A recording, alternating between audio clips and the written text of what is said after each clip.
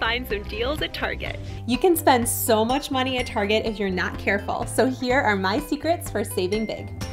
I'm Catherine, a former teacher, and I'm passionate about finding easy ways to stay on budget and save money. Tip 1 is know the layout.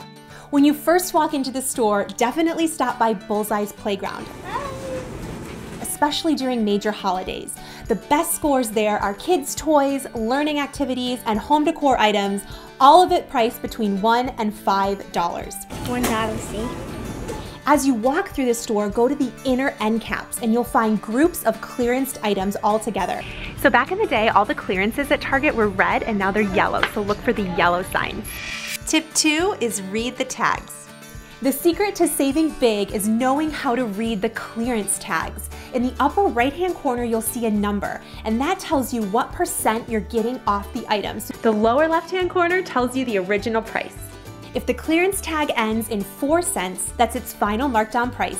But if it ends in 6 cents or 8 cents, it has a chance to be marked down even further, so you can decide if you should scoop it up or wait till later. Target sucked me into the clearance stuff, oh man.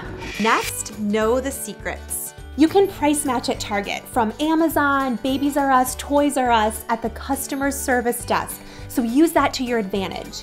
And if you buy something and it goes on sale within 3 weeks, take it back and they'll give you the sale price. You can save 5% if you have a Target Red Card, but even if you don't have that, definitely download the Target app.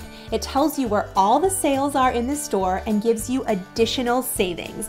We need to go back to Target. Tip 4, know the schedule. The big baby sales are January and July. This nighttime sleeper is over $20 off. So look for lots of cashback rebates. Yep, you get a free $20 gift card when you spend $100 or more. It's pretty easy to do, isn't it? Target also has a weekly markdown schedule for their departments. And this is so important because you know the day things go on sale, so you can be the first one to see those clearance items. Because as you know, they go so fast. Looks pretty sparse. Ooh, cute basket though. Shopping after holiday sales is also a great way to save. The day after the holiday, Target marks everything down 50%.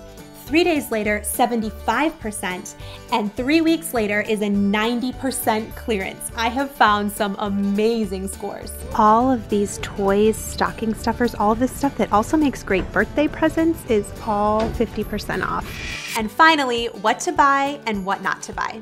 Year-round, it's always a safe bet to get clothes, shoes, cleaning supplies, and basic grocery staples. But there's a few things you should stay away from: party supplies, furniture, and home decor. These are all of the money. Never buy unless they're on super sale. The best time you want to stock up is when they're on clearance. Definitely do not get the cards here. These are $3.69. They're $1 at the dollar store. I hope this video helped you save a ton on your next Target run, and I will see you guys in the next one. Bye. Oh, Mommy's been here a long time, huh?